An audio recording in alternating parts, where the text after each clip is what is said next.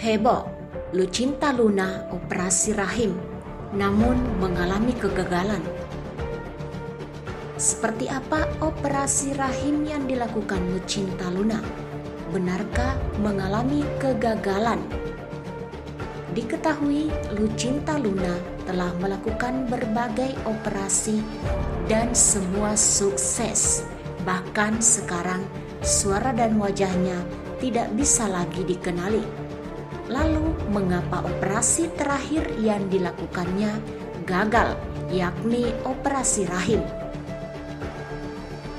Seperti apa kondisi Lucinta pasca operasi rahim? Simak pembahasan berikut ini.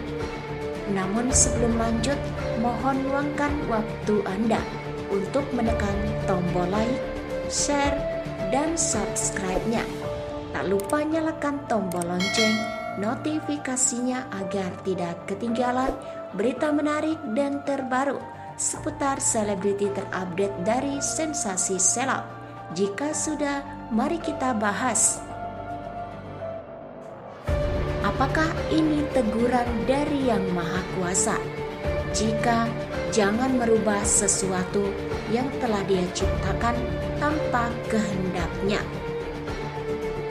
Dikutip sensasi seleb dari suara.com, setelah menjalani sejumlah operasi, Lucinta kembali akan melakukan operasi lainnya yang disebut-sebut sebagai operasi terakhir. Ia mengatakan bahwa akan melakukan operasi rahim. Hal itu baru-baru ini ia ungkap dalam Instagram story miliknya. Puasa lagi, guys, doakan aku ya besok hari ini. Ratu operasi lagi tahap terakhir untuk upgrade pembaruan rahim di tubuhku, kata Lucinta pada Selasa 19 Juli 2022. Dan menjelaskan mengenai alasan melakukan operasi transplantasi rahim. Lucinta rupanya ingin bisa hamil.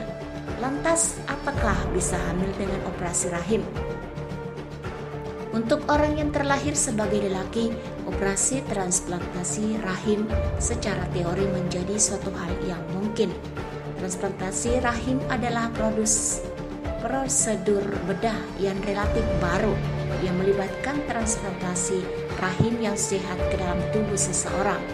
Namun operasi ini masih eksperimental, bahkan untuk orang yang terlahir sebagai perempuan dengan infertilitas faktor rahim, tidak ada penelitian yang cukup untuk mengkonfirmasi apakah orang yang terlahir sebagai lelaki dapat hamil dan melahirkan bayi sampai cukup bulan.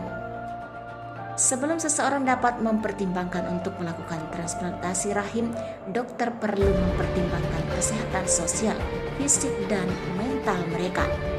Sekian dari video ini, terima kasih sudah menonton, sampai jumpa lagi.